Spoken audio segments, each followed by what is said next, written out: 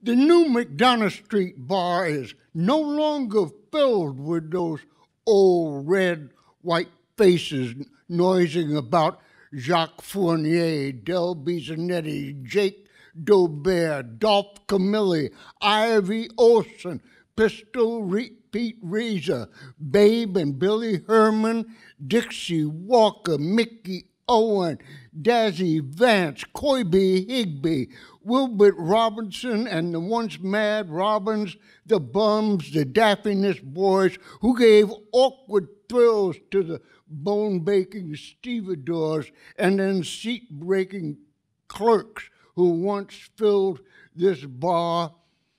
The thrill givers who once ran the bases superbly backwards with a whiz and a bang are now a business in L.A. computing $10 bills on the basis of Tommy Davis's RBIs and Sandy Koufax's Ks. Black faces fill the McDonough now. They avoid baseball before Jackie in 47. Jackie Robinson, who oddly enough lived down the block during that year and played stickball with the kids in the block near Patchen Avenue.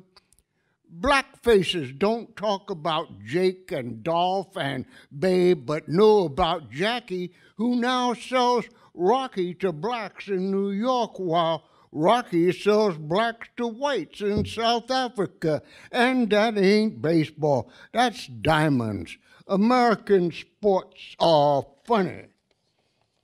Years ago, when the cops just hated citizens, before the riots, before Jackie, those older red, white faces used to spill out of the McDonough and play stickball with the colored boys. Or was it football? Or was it basketball? That was when the neighborhood was integrated. But then everybody talked about Colin Kelly. Nobody talked about Dory Miller.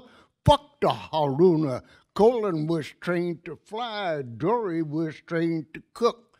Dory, poor, misguided black man, dying for acceptance, playing a white man's role of bravery while Bilbo and Rankin reigned at home. That was when the neighborhood was integrated, before Jackie stealing home in a cloud of dust and a flash of black lightning. Now, before you now, Mr. Moynihan, who would see the old neighborhood integrated again. You and your federal money see plainly that integration is the time that it takes from the first black family moving in to the last white family moving out. So you will see to it that family units are integrated, that personalities are integrated, because neighborhoods and livelihoods can't be. You would have me integrate my family and personality like yours because you sensed the tactic of non-integration for years to come. You want me to integrate my personality like yours? Are you kidding? You know that the poor black family that stays together will never get its due together. The new white razzmatazz, the new gospel hidden behind the magic cloak, social science. Cannibals arise. A new missionary is coming. You remember Dory Miller, poor, magnificent black fool whose very death was betrayed in the very next moment by thousands of you Moynihans rehabilitate the Negro family structure. Don't worry about the houses they live in. Have the little pickaninnies impressive father figures. They really don't need good schools. Train the men in fatherdom. They'll never understand cybernation. Anyhow, who'll hire them? So we can put more fathers in their families. We can stabilize the economy. And blacks can be as good as whites at slumlording it over their brothers and sisters. Hey, man, any junkie can see through that shit, Mr. Moynihan. Yeah, that beat up down cat standing there on that corner. Just before that last nod, he made a brilliant running backhand catch of a screaming three-summer, three-sewer line drive. Of course, that was years ago, before the neighborhood, playing against the Decatur Street boys.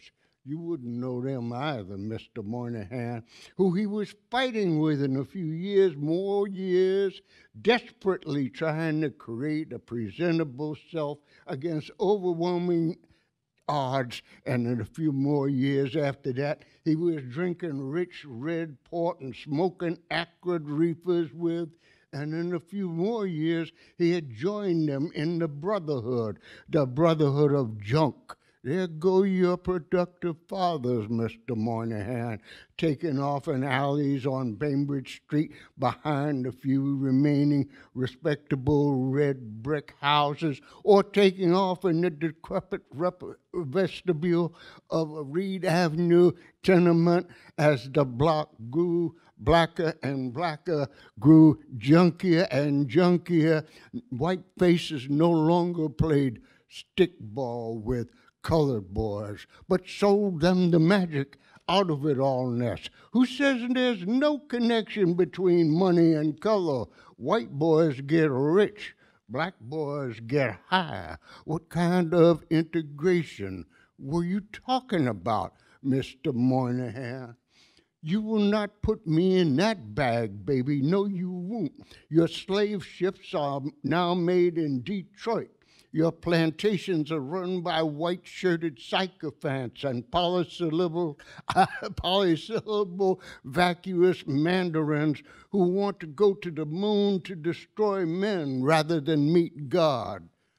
Silent, crowded, dusky Fulton Street suddenly cries out against the geometrical constraints of your city white planners. We have some culture too. In fact, I'll nickel, slickle, dime you if you don't watch out. I'll send well-equipped detachments of junkies to boost from your neighborhoods, from your department stores. Do you still want to integrate, Mr. Moynihan? I can see right now you'll never be a credit to your race, as if your race needs credits at this point.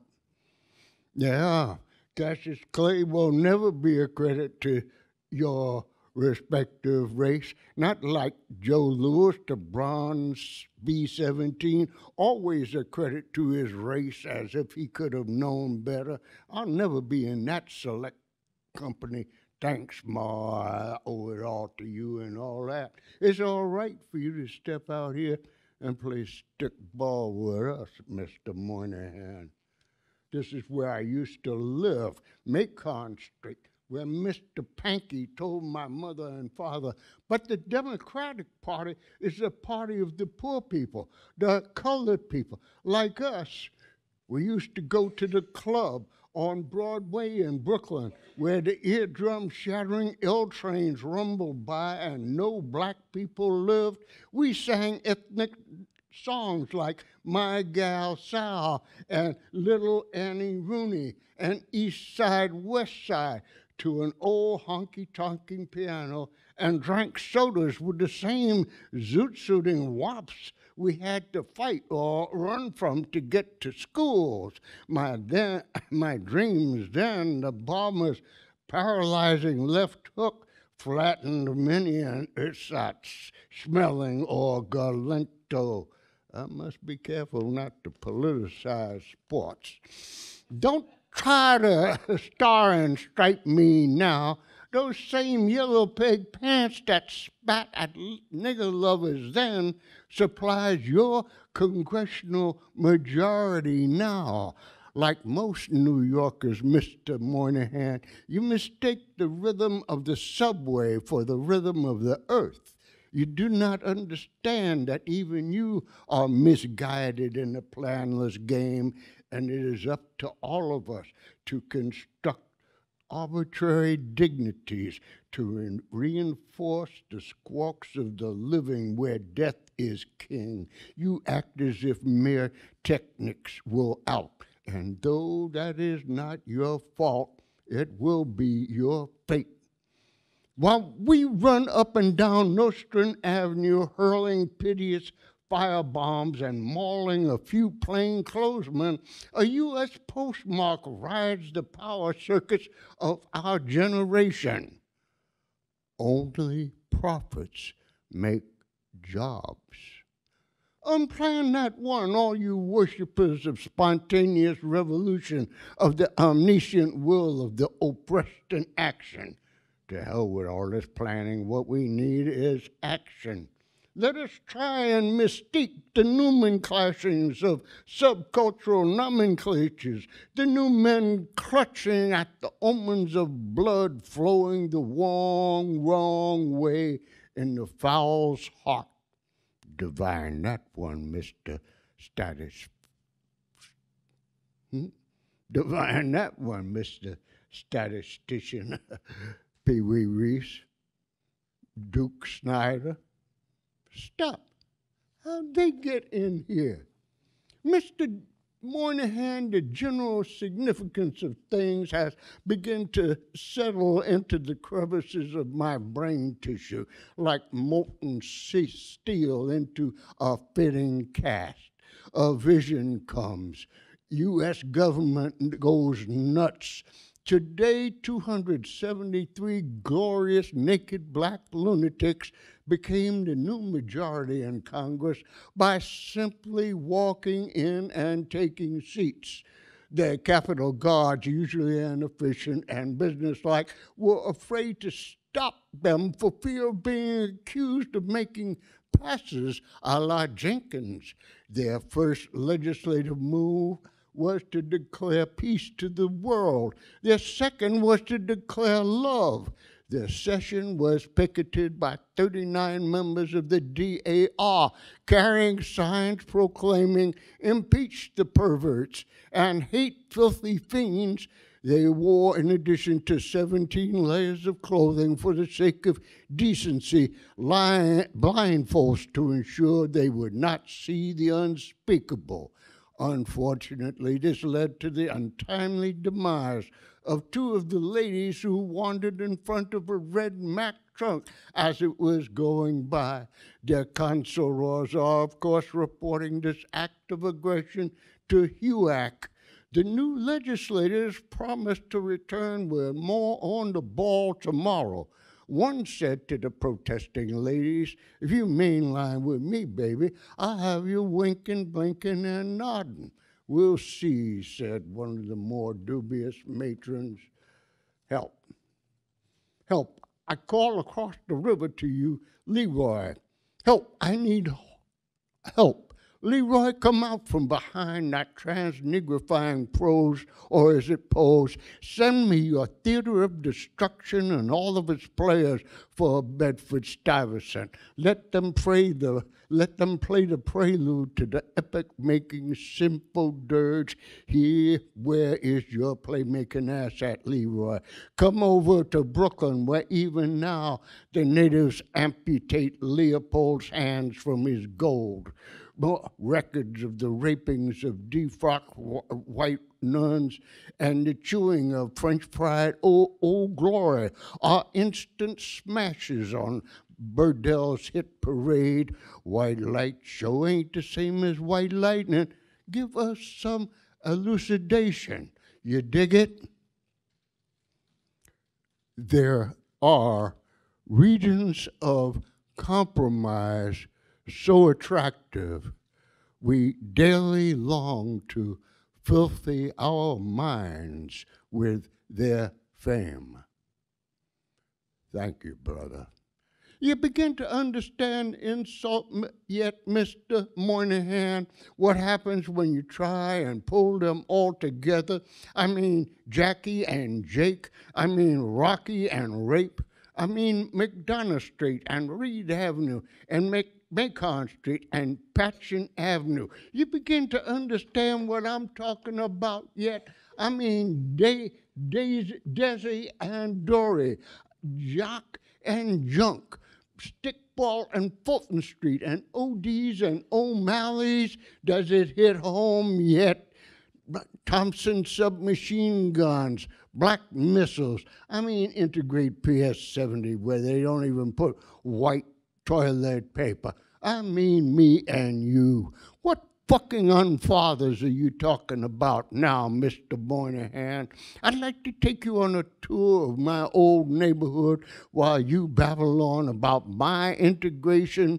I'd like to give you an overdose of life, stuff you were living, breathing, black people blocks regurgitating all of your positive correlations of black babies dying and social relationships of someone else's nexus. Mr. Moynihan, if you come into my neighborhood talking that shit, I'll beat your brains out with my Louisville Slugger. Yeah, so that was